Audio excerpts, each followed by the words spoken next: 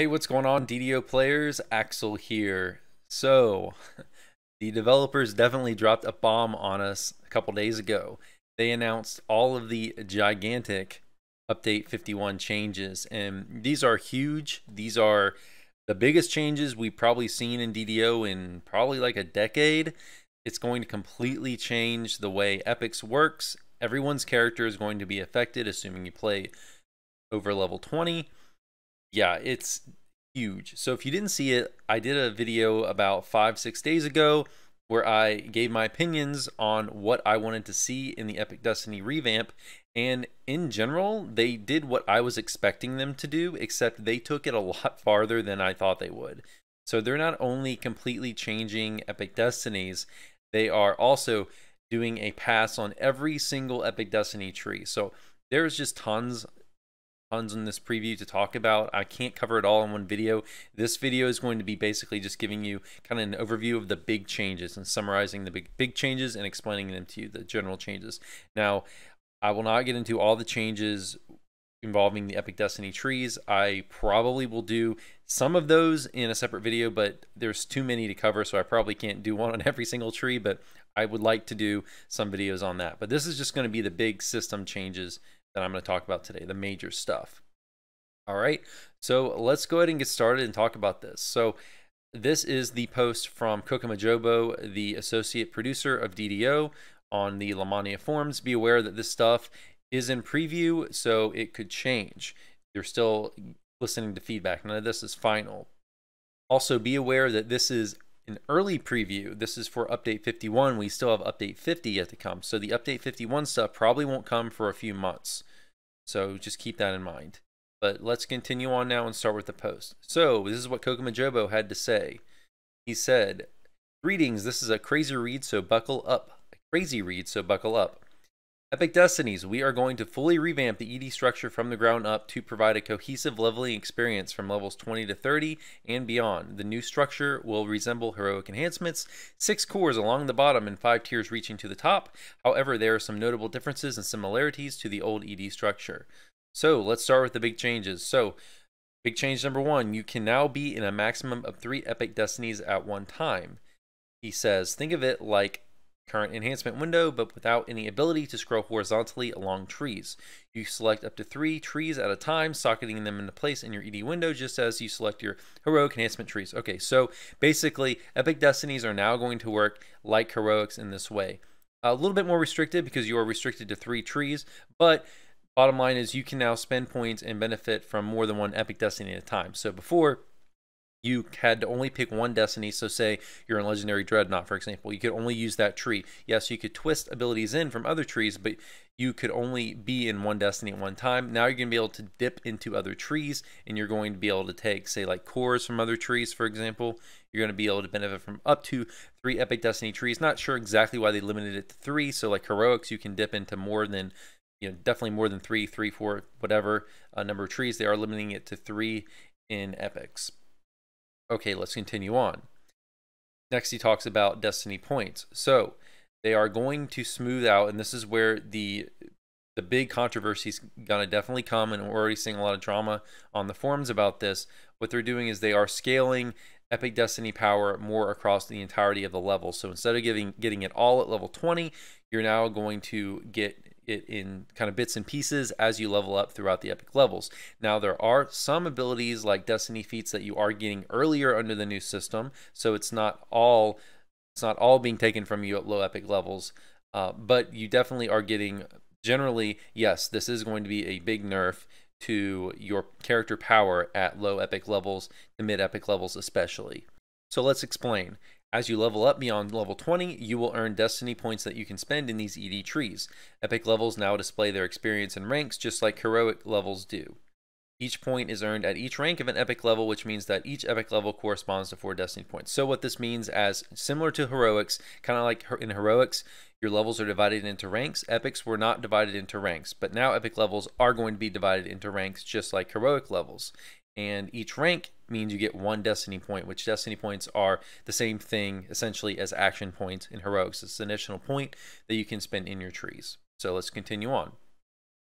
Each epic Destiny ability in the new Destiny system has a Destiny point requirement as well as a level requirement, just like heroic enhancements do. So you can't jump right to the end at level 20 or without spending the requisite points up the tree. The level AP requirements are as follows. So yes, they are continuing with the power that they're spreading out now over epic levels. Instead of giving it all to you at 20, they are gating certain abilities. So as we can see on the chart here, Core 1, you can access Core 1 in your Epic Destinies at level 20. Core 2 you can't access until level 23.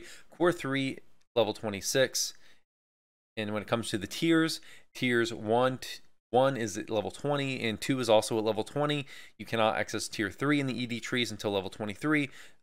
Tier 4 until level 26 and tier 5 until level 30. So yes, before, this is why it's a big nerf at lower epic levels, because before, right when you got to level 20 under the current system, you could actually access full tiers. You can benefit from all that stuff at level 20. Now it is being gated at levels. Okay, so keep that in mind. Now, the one thing that's very interesting in this part of the post is where he talks about cores 4 to 6. So this gives us a better idea of what the level cap increase is going to entail. So cores 4 to 6 are not available currently in the trees, but they will be available once the level cap goes above level 30. So this tells us it's probably going to be more than just a couple levels. We're probably going to see, I would say, if it continues the same pattern as these other cores scale, we're probably going to see more like a level 35 or maybe level 40. So it's probably not going to be just 1 or 2 levels. It's probably going to be 5 or 10 levels. Okay, continuing on, unlocking trees. So assuming you've never been in Epics before, when you reach level 20, you will be directed to the Fate Spinner and a new public area accessible from her dialogue. This area will contain NPCs that correspond to each destiny. Speak to those NPCs to unlock the destiny for this character permanently. Okay, so basically what this is, as you can see on the screen here, because I checked this out on Lamania yesterday, what this is now when you get to level 20, there's a little tutorial that basically involves you going and talking to a series of NPCs, each NPC representing a destiny. And you need to talk to each of these NPC. They're going to tell you a little bit about each destiny, and they're also going to allow you to actually unlock each destiny. So you need to actually go talk to these NPCs on each character and unlock them. Also, once you talk to these NPCs, you get a certain number of fate points, and we'll get into fate points here in just a second. But the point of this new tutorial is they want to basically educate new players, help them more understand the new system. When you first unlock your trees by talking to each of these NPCs in the tutorial, you'll get +2 fate points per tree. So that means at a minimum, your character will begin with 24 fate points. So let's get into fate points now. So fate points are changing. So twists of fate, they don't exist anymore in the new system. So before, in the old system, current system on live, you would have twists of fate that you could twist in abilities from other trees. So say you're running in Legendary Dreadnought, you could go twist a tier 3 ability from Fury of the Wild using a twist of fate slot. That's going away since they are now allowing us to dip into multiple trees just like heroic enhancement. So it didn't really make sense to keep twists since you are already twisting abilities in de facto by accessing more than one tree in the new system. So this is what fate points are going to do now. So there are no more twists of fate, but fate points still have a use. Every 3 fate points you've earned will contribute to 1 permanent destiny point in the Epic Destiny trees. Okay, and this part of the post is a little confusing.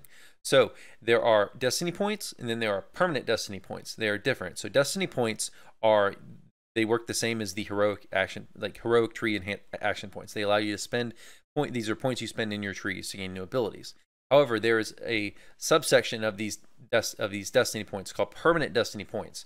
So this is where you're still getting some of the power up front at level 20. So you get all of your permanent destiny points when you hit level 20. So these permanent destiny points you don't earn as you level up. You just get them all at level 20. And you can get more permanent destiny points through Tomes of Fate and also through Epic Reincarnation and Epic Completionist as part of Epic Reincarnation.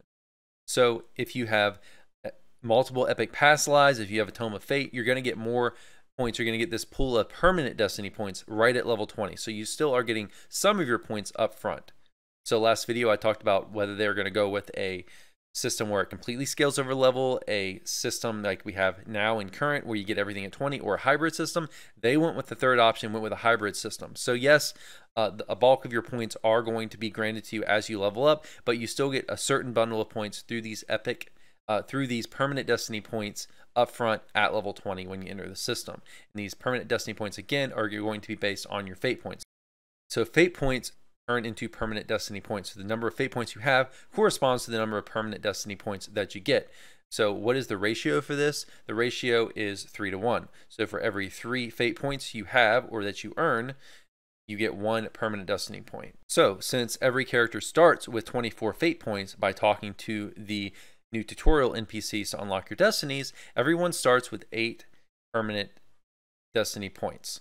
And you can get more permanent destiny points as explained through Tomes of Fate and Reincarnation. So those would grant fate points, and then those fate points correspond to your permanent destiny points at a 3 to 1 ratio. Another thing to note here is that epic past lives give you 1 fate point for every 3 epic past lives. So let's say, for example, your character has 9 epic past lives and no Tomes of Fate, but you do have 9 epic past lives.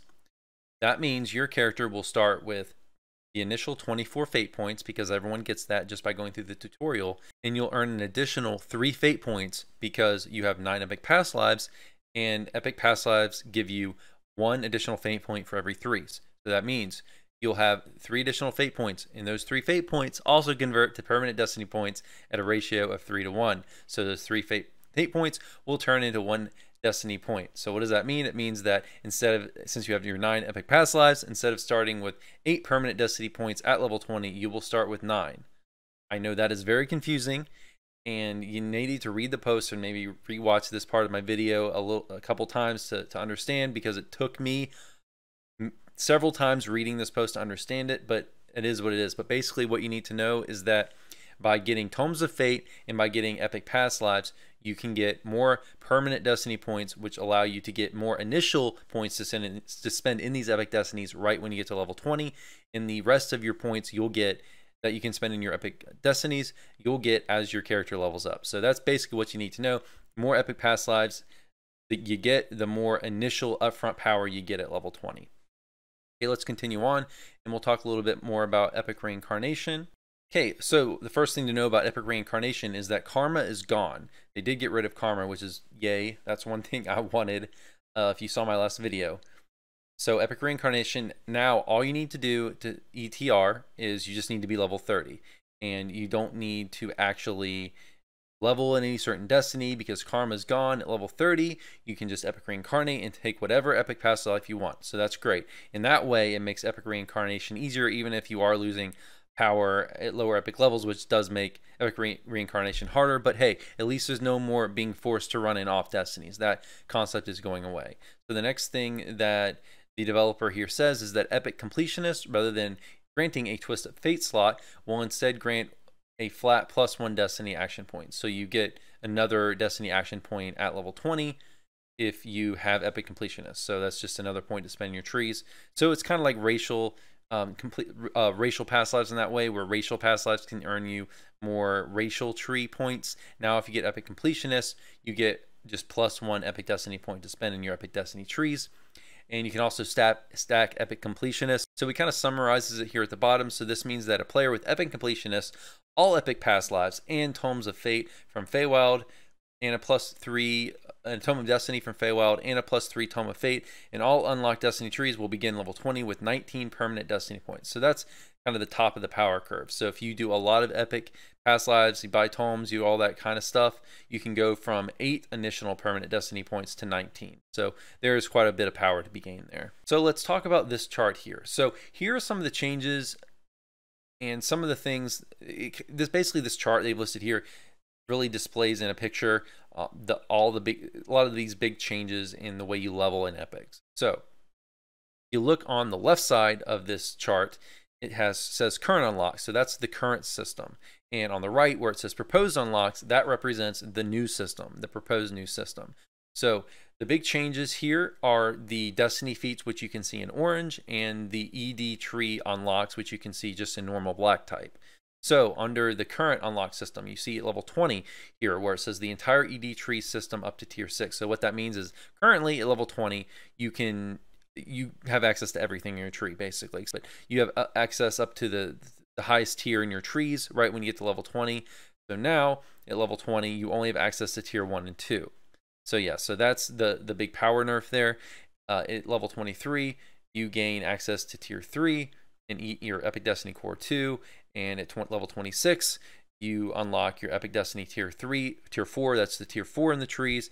Epic Destiny Core 3 also unlocks, and then at level 30 you gain access to the highest tier in your Epic Destiny tree, which is tier 5. So it's going to work much like heroic enhancements in that way, the way that heroic enhancements currently are locked behind certain levels, so you can't access like tier 3 or tier 4 in your regular class trees, for example, until you get to a certain level. It's going to work that way in epics. So now when you level through epics, one of the good parts of this new system is that it's going to feel significant when you actually level up, instead of the current system where when you get to certain levels like level 22, 23, you don't really get much of anything. So even though you level up, you really don't gain much power. So now you'll steadily gain power as you level up in epics. Okay, one other thing to note is it's not all bad, so you are getting some power earlier. So that's in the form of the Destiny feat. So if you see an orange here on the chart, so the Destiny feats, these used to only be granted to you at levels 26, 28, and 29. Now you're getting those earlier. So you get your first Destiny feat at level 22, your second at 25, and your third at level 28. So that is some power you're getting earlier, even though you're going to be locked out of the trees. Now at your lower epic levels, your mid-epic levels, you are getting some power earlier through the Destiny feat. So there is some give there. It's not all take. So that's something to keep in mind. So I guess the last thing here is he talks about Epic and Destiny feats. So Epic Destiny feats no longer have sphere requirements, so that's good. So there are certain sphere requirements, and this is one of the things, if you saw my last video, that I really was hoping they would get rid of, and they did. So there's no more requirements to, obviously, since Karma's gone, since the whole concept of leveling up Destinies is gone, there's no longer any requirements when it comes to spheres to actually take certain feats. Now you can just take whatever feats you want. There's no more prerequisites tied to that. There are also several Epic and Destiny feats that have changed in functionality, and I'll probably get to that in later videos, but some of the big highlights to know is that abilities like Dire Charge is no longer a feat that you can take. Dire Charge is now exclusive to the Legendary Dreadnought tree. And then there's spells like Mass Frog, which is now exclusive to the Primal Avatar tree. So you need to keep things like that in mind, but I'll probably get into that when I go to later videos. I would like to do at least videos on at least some of the new Epic Destinies, because keep in mind, the Epic Destinies, they aren't just changing the stuff that I'm talking about in this video. They are completely changing a lot of these trees. The Epic Destinies look completely different, and they are revamping all of them, all 12 of them. So keep that in mind. So yeah, guys, this is just the big changes, the main stuff you need to know. There will be further videos, and there's more changes to talk about, but I will get into those in later videos. But that's going to be it for this one. Let me know what you think below. I'd be interested in reading this. I know as far as the community feedback so far, it seems to probably lean a little negative, though it's hard to tell because there is a lot of complaining on the DDO forums, but there is a lot of negative feedback, which is understandable because it's going to make Epic Reincarnation harder. It's going to make your characters less powerful at the lower levels. So I'm pretty conflicted with what I think about this change. I don't like that my character is going to be weaker at lower epic levels. On the other hand, if you saw my last video, you know how much I've not been a fan.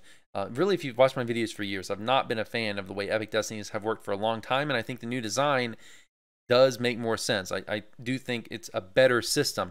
Problem is, we were given a worse yet more generous system for years. Really, Mode 2 is going to be out 10 years next year. So we've been playing the game for 9 years, getting all this power at level 20, even though I don't think in design-wise it's a better system. It is still going to suck, losing all that power at low epic levels. We've in a sense been spoiled all of these years by a subpar system that is subpar but has the benefit of making us more powerful and being more generous towards giving us power earlier. So I'm very mixed with this, but I would be interested in reading what you all think. If you would like to support me on Patreon, I will link that below. Also, I've been streaming a lot on twitch.tv/AxelAlexK. If you want to check me out, I'll also link my Twitch below. I'm streaming regularly, so stop by and say hi. That's going to be it for this video. Hope you all enjoyed.